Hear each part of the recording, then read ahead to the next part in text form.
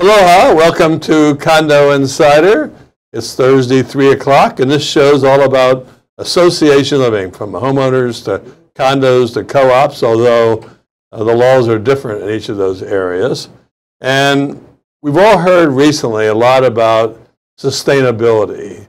You know, we want to be fossil fuel free, and I want to say it's 2050, but I forget the exact date the governor said they wanted to be fossil free. A great goal.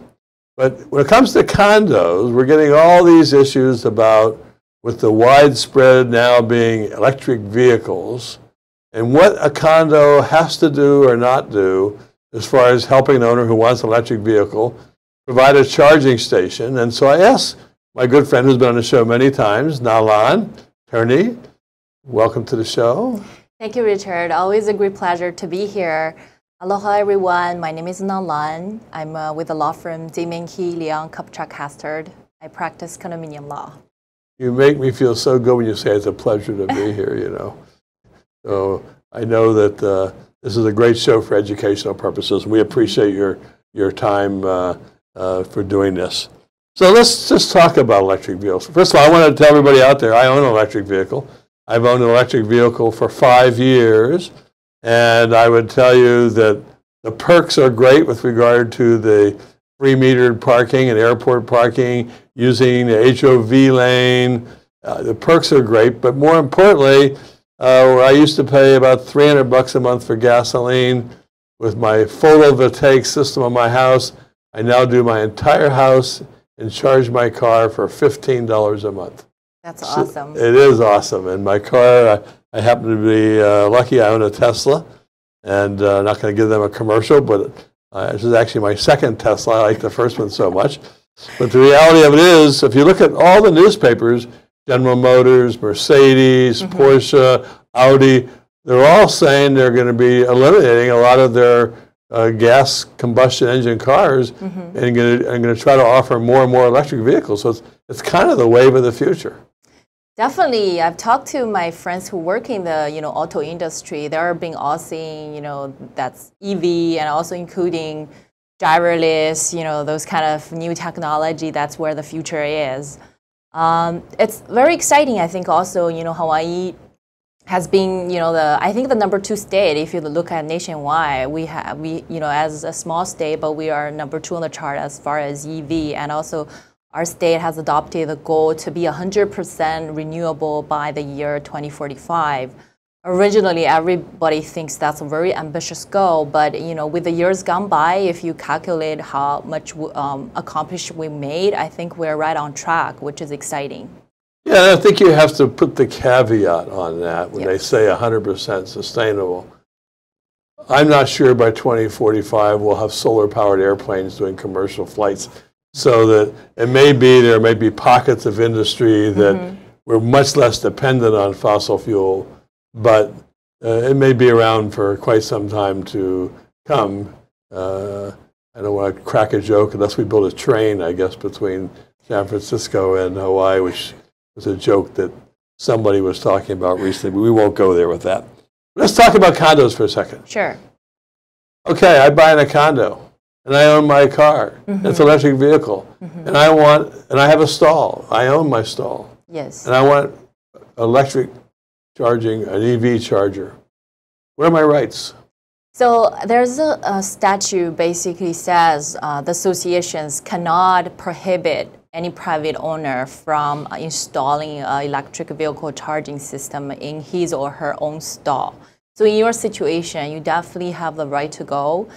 But the big problem comes to, where if it's a very old building, there's the electric infrastructure is very old, or your building does not have enough capacity. And then, of course you can, place your own charging station, but you need to, you need the wiring, you need the hookup, there is updated electric infrastructure to support that system. Who is going to be paying for that? Because your charger, that's going to be, basically for your exclusive use, that's going to become part of your unit as value to your own property.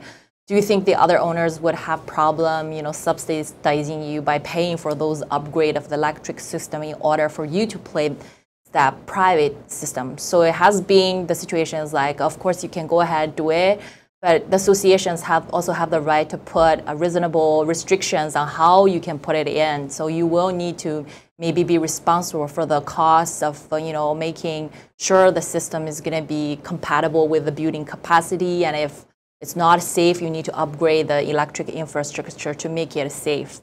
And how about the electricity you use? Does that get sub-metered and separately billed? Or I can't imagine that the owners who don't have an electric vehicle would have to pay for the electricity of the owner that does have an electric vehicle. The statute makes it clear that you would need to reimburse the electricity used for the charger.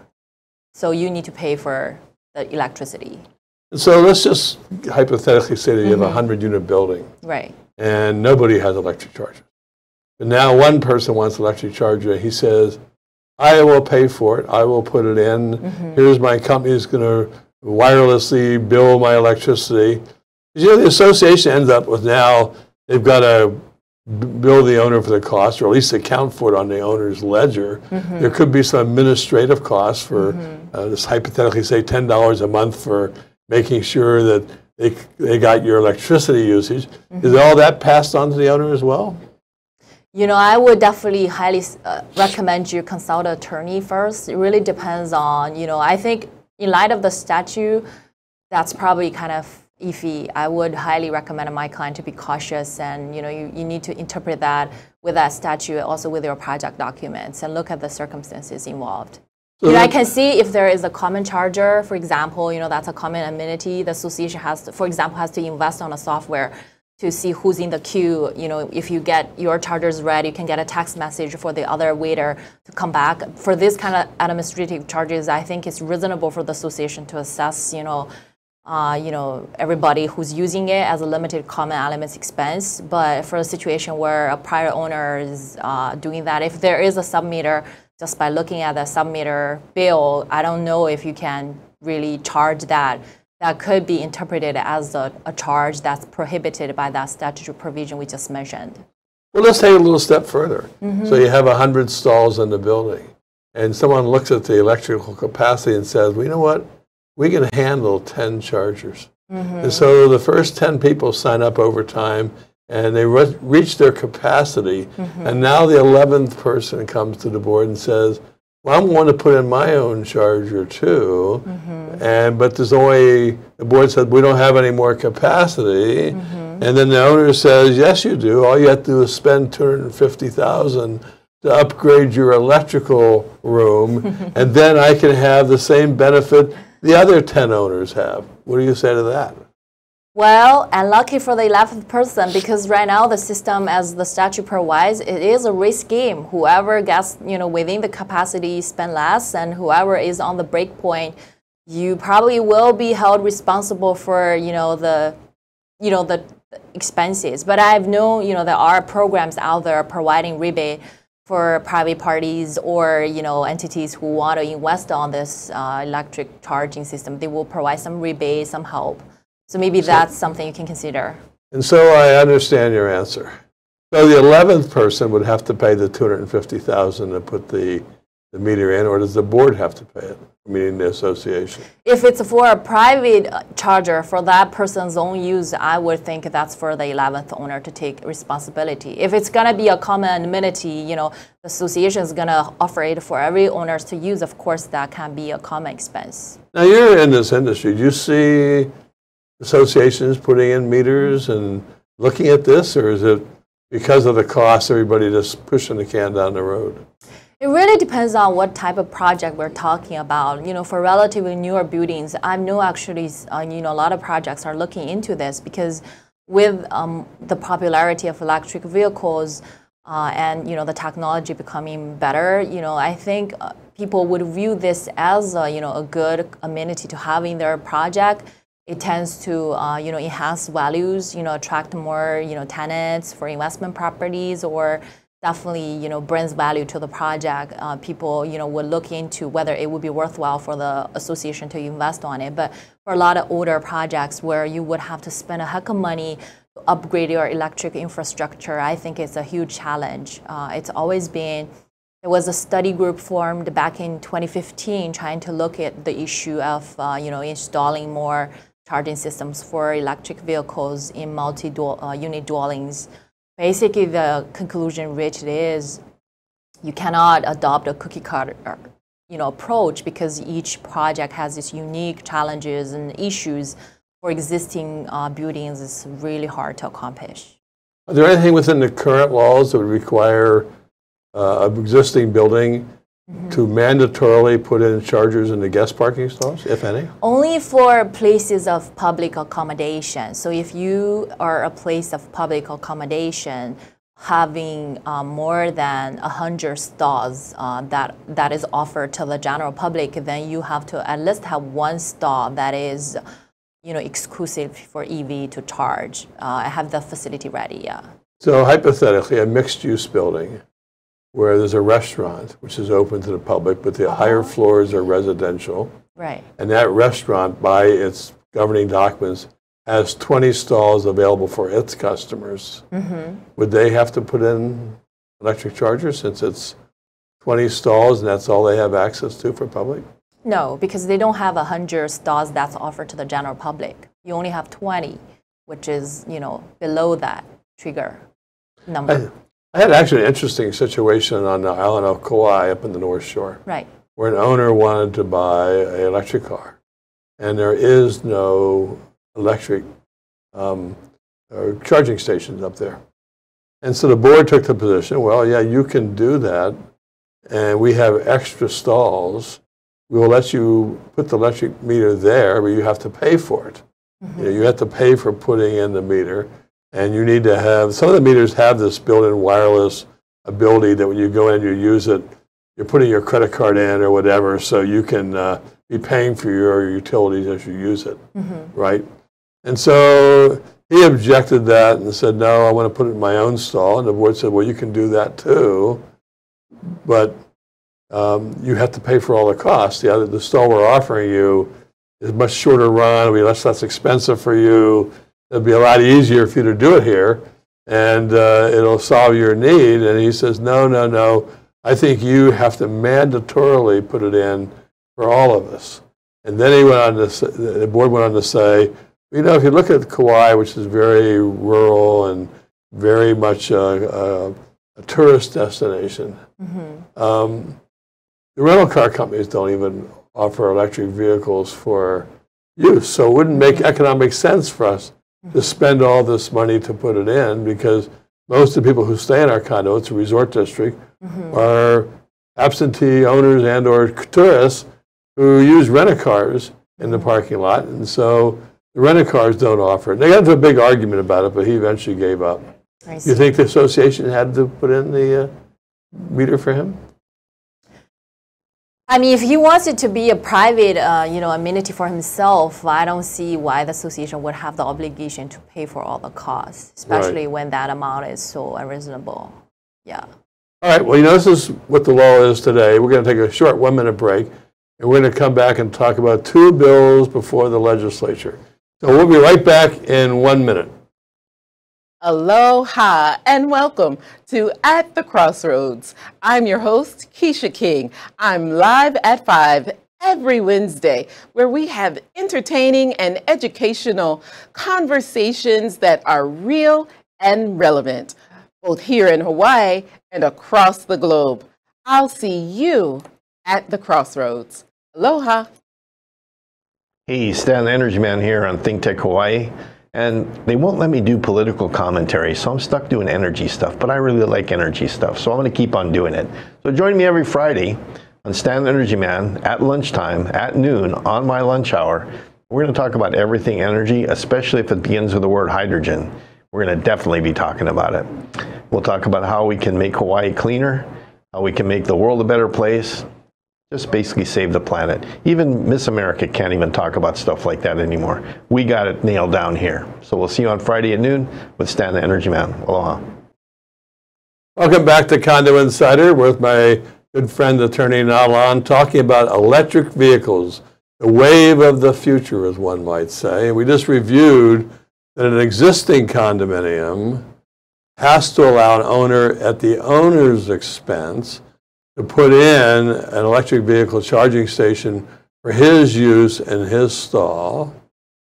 We've learned that existing laws don't require guest parking to be provided electric vehicle unless you have at least 100 stalls for public accommodation. And so if that one owner and the infrastructure to improve the electrical to get a meter required a $200,000 or $300,000 investment, it's all on the owner, not on the condominium board of directors. So the law is recognizing that a lot of our older buildings just don't have the infrastructure to provide an efficient way to provide electric vehicles.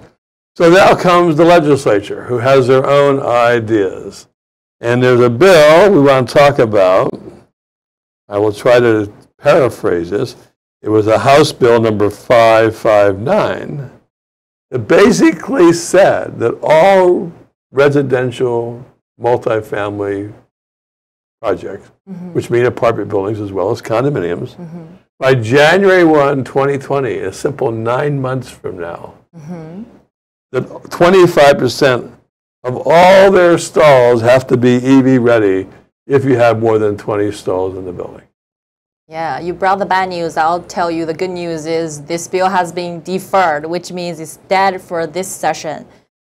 Well, it shows the intent of the legislature. What do you think of the bill in general? I mean, it's definitely, I see there's efforts there trying to really, I think promote the EV industry. Because I've seen a lot of discussions about the challenge we just talked about. That's exactly what's I guess faced by the industry is the charging problem, because there's not enough charging stations available for the EV potential buyers and existing users. So but there's just I think a lot of reality. All the challenges, the issues we just discussed about for existing buildings is too hard to accomplish. That's why. Right now, there's another bill, SB 1000. It talks about for new buildings, there's this push for, as far as by the beginning of 2020, they want, if it's a new multi-dwelling unit building or it's a commercial building, and if you want to apply for a permit and you have 10 or more parking stalls in that project, then you got to at least have 20% of the stalls basically EV charging ready. So let me just review. Right. HB 559, which died, said that every multifamily building by January 1, 2020 had to have 25% of all stalls, whether or not you owned an electric vehicle, 25% of all stalls had to be EV ready, and it died, which is the good news. Yes. So what followed was the identical bill, SB, Senate Bill 1000, except it said only new buildings, they got a building permit after January 1, 2020. Yes. So it'd be for all the existing buildings are carved out, and it's any new existing bill, is that right? Yes, correct. It only applies to new projects who wants to apply for permits, for construction, yes. And where does that bill stand? So that one, it was proposed initially in the Senate, right? So now it has crossed over to the House, and it is referred to several committees, waiting for further review. It's in its second version already. Basically, the current requirement is if you have 10 stalls or more, you need to have at least 20% EV charging ready for new multi-dwelling unit buildings or commercial buildings. So the amended version went from 20 stalls to 10 stalls, meaning it actually made broader. But then they said only 20% of the stalls have to be EV ready, not 25%. Is that right? 20%. 20%. Exactly. Yes. The new, and that's moving. That is moving. And guess who suggested the amendment? Who? That's Tesla. Well, I understand that anybody who makes electric vehicles would have an interest. Although Tesla has always said that they're about the environment and the future, and I think there's some proof to that, because they certainly revolutionized cars, electric cars, People have always said the big problem with electric cars used to be driving distance. My car has a range of 320 miles. I could drive on the whole island twice because we're an island. And I put I plug it into my wall in my garage every night.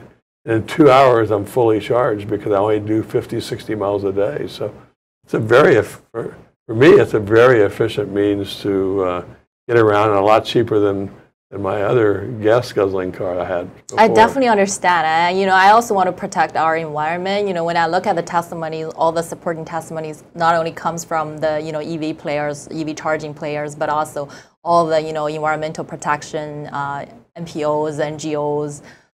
But we also have kind of concerns. Of course, the developer is going to take into consideration adding to the cost of the building. When you have all these new great features involved, and that means we could have less affordable housing, new projects on island, especially when you won't be able to get a permit under this law. Yeah, that's what the first thing that comes to mind, that this isn't a free lunch. Yes. To put in the infrastructure and the electrical capacity, it's not cheap, it's expensive. So do you end up saying, okay, I have a new building with 100 stalls, I need to make 20%, that's 20 stalls. And so what am I going to do? I'm going to put in enough infrastructure for those 20 stalls so you can buy an apartment that has an electric stall or doesn't have an electric stall, and that's going to cost more money. But just the basic infrastructure to provide it, whether that buyer wanted an electric vehicle or not, adds to the cost. So the affordable housing model gets more difficult because you have to pass that cost on somewhere. And then what do you do if the law changes and they say, okay, no longer is 20%, and 5 years from now they say it's 50% of all existing buildings, kind of like House Bill 559 comes back to life 5 years because we're all in this campaign of global warming and save the environment. So they build an extra capacity. I'm a big electric car fan, but I'm not sure that that bill has the right approach to the issue. Yeah, I mean, maybe the technology is going to be advanced fast enough that it will address the issues that we're facing today. Maybe there will be great charging technology that could be, sufficiently charge an EV like within, minutes, or that would address the problem, Well, it's a way with the future, and I have to say that because I've been following this. I bought my first electric car in 2012. I've been following this kind of somewhat out of curiosity and interest fairly consistently since 2012, what's going on in technology and what's going on in the world, and it's fascinating. And I think the changing of buyers' habits will force this to happen anyway. Exactly. Because if you're a consumer who owns an electric car, you're going to be looking for a condo that will allow you to charge your car versus one that won't allow you to charge your car. So I think we have to rely kind of on market demand sometime to create these things. But SB 1000 is alive. Do you know how many committees it has to go through? I think at least 2 more. 2 more committees. Yes. Wow. Well, anyway, I want to thank you for being here, bringing us up to date on electric vehicles. To all of you, we hope you learned something about this complex problem. The one thing about condo world, nothing is ever easy. If it would be easy, we'd know all the answers right off the top. But it's very difficult to take existing buildings, people's homes, seniors who live and have to pay the everyday cost, and make these global statements in the legislature that we're going to change the world and make everybody responsible for doing that without realizing someone's got to pay for it. And so maybe the Na Lan Revocable Charitable Trust will make these donations, but I doubt it. So thank you for being on the show. Thank you all for watching Condo Insider. We'll see you next Thursday, 3 o'clock, for more association living information. Aloha.